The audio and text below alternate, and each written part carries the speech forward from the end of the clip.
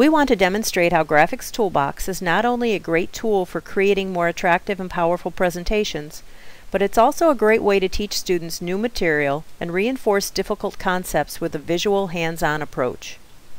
We have developed this series for you, the teacher or homeschool parent, to inform and inspire you. We intend to be continuing to expand the subjects taught in this series, and we are open to suggestions. Contact us if you have any particular needs or interests that you would like to see covered in a future video.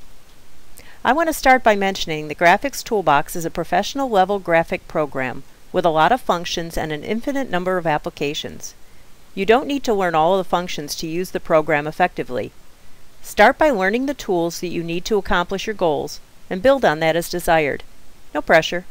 Take it a step at a time. This video is designed to show you how to draw triangles. As we approach the lesson on drawing triangles, we are considering the two ways these geometric shapes are named, by their sides and by their angles. We will show you how to draw triangles with both objectives. We will use a total of 4 functions to create and save this triangle project, but we will only need the line tool to draw the triangles, so they are easy to execute. We will be using the Daily Life color palettes to choose fun colors for our colorful shapes, the pen width to adjust the thickness of the lines, the feedback area to guide us while we draw accurate lines and angles, and when we are finished we will frame and save the finished triangle project for future use. Let's get started. Let me just quickly introduce you to the Graphics Toolbox interface. This is the drawing area. Notice that it's large. I have my drawing area set at 25 inches wide and 20 inches high. When I print or save, I'm not printing or saving my whole drawing area, only the part that I frame. Because I ultimately want to print out this project, I want to give myself a boundary to work within that's the size of my paper. For this I use a page guide, so I'm left-clicking the page guide button. Notice the small buttons in the feedback area. These are called subcommands. Every function has different subcommands and the feedback that appears in the section when the button is selected and activated. I'm choosing the Read in a Page Guide subcommand. In the All Page Guides column, I'm choosing Letter for the orientation landscape and Select. Now I have a letter-sized red frame attached to my cursor. I'm dragging it to the center of the drawing area and left-clicking to place there. Now we'll draw some triangles, but I want to zoom in one level, so I'm pointing at the page guide and I'm pulling the roller ball of my mouse toward me. Now I'm able to see my lines a bit clearer. Let's start with triangles that are named by their sides. First we'll draw an isosceles triangle. Since an isosceles triangle has 2 equal sides, I will carefully watch the feedback area as I draw the lines, so that I draw 2 of the lines the same length. I'm left-clicking the line button and increasing the pen width to 25.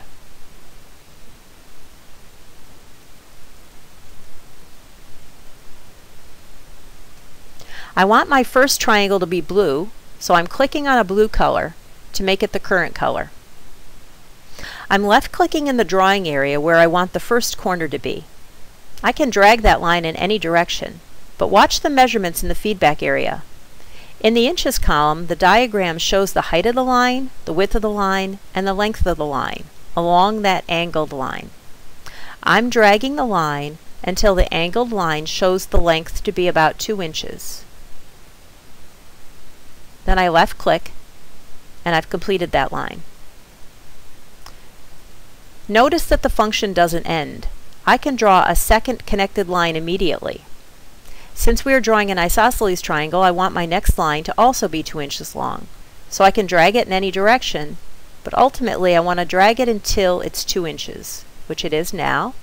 I'm going to left-click and I've created the second side. Since the length of the third line doesn't matter, I just need to connect the lines. If I want to know the dimension, I can watch the feedback area before I make the last click and make a note of that length. In this case, it's about 1.13 inches. After making the third click, I click the exit button to end the function. Now let's draw a scalene triangle. Since a scalene triangle has no equal sides, this is even easier than the isosceles. In this case, we are only going to watch the feedback area to make sure that we don't draw any of the sides the same length. I'm going to follow the same steps as before, but let's use a different color.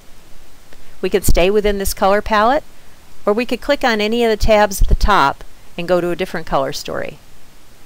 We'll go to the Girls palette, and I'm going to choose TNT Turk. I've clicked my line tool already. I'm going to click in the drawing area, drag my line, and watch the line length, which is 3.62. Click. I'll drag it again. I've got 1.82, that's different. I'll drag it again, which is 2.29, so I have 3 different length sides, so I've just completed a scalene triangle. Now for an equilateral triangle. Since an equilateral triangle's 3 sides are equal length, we need to watch the angle of the lines as we draw them to make sure they are all 60 degrees. The 3 angles of the triangle need to total 180 degrees. I'll choose my line tool. I'll choose a new color. Now as I draw the first line, I'm watching the length.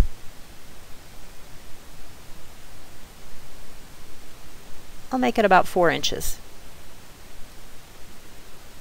Now as I drag the second line, not only do I want it to be 4 inches, but I also want that angle in the third column to be 60 degrees.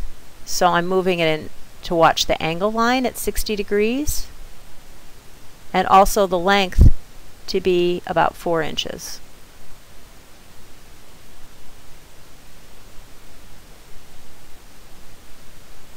I'm actually going to overlap my scalene triangle, but I click. Now I'm dragging it down, and if I've done this properly, I'll be able to connect it and see that it's 4 inches and 60 degrees. So I've just created an equilateral triangle. Now you have just learned how to watch the feedback area to draw accurate angles, so it'll be easy to draw acute, right, and obtuse triangles, the triangles that are named by their angles. You can see how accurate we can draw the various triangles and how fun they look in a variety of colors.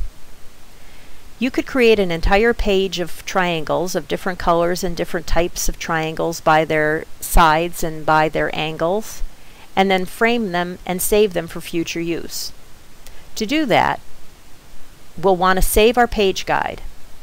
And the fastest way to do that is to click on Page Guide and the second subcommand, which frames the current page guide. That function immediately puts a yellow frame on top of the red page guide frame line. Then I'm going to click the Save button, and I get a Save Preview window that appears confirming that I've framed the correct image. I click Go Ahead with Save, and the Save browser opens. I've created a Math Projects folder, and I'm going to name this file Triangles All Types. I may have other triangle projects later, so for them to appear in alphabetical order, I like to put the subject name first. I'm making sure that the Save As type, that the file format is PCX, and then I click Save to save the file. I hope that this lesson has clearly taught you to draw triangles for you to use in your lessons, as well as to prepare you to teach the students to draw their own triangles. Now let loose and fill your page with triangles of various colors, sizes, and classifications. You'll become more comfortable drawing them and create an exciting, colorful page of triangles in the process. Just think how much fun your students will have creating a page like this. And as they draw their lines and watch their line length and angle feedback, the mystery of geometry will fade away, and you will color their learning for math. For more information about Graphics Toolbox and additional learning videos, please visit our website at www.greatsoftwaretools.com.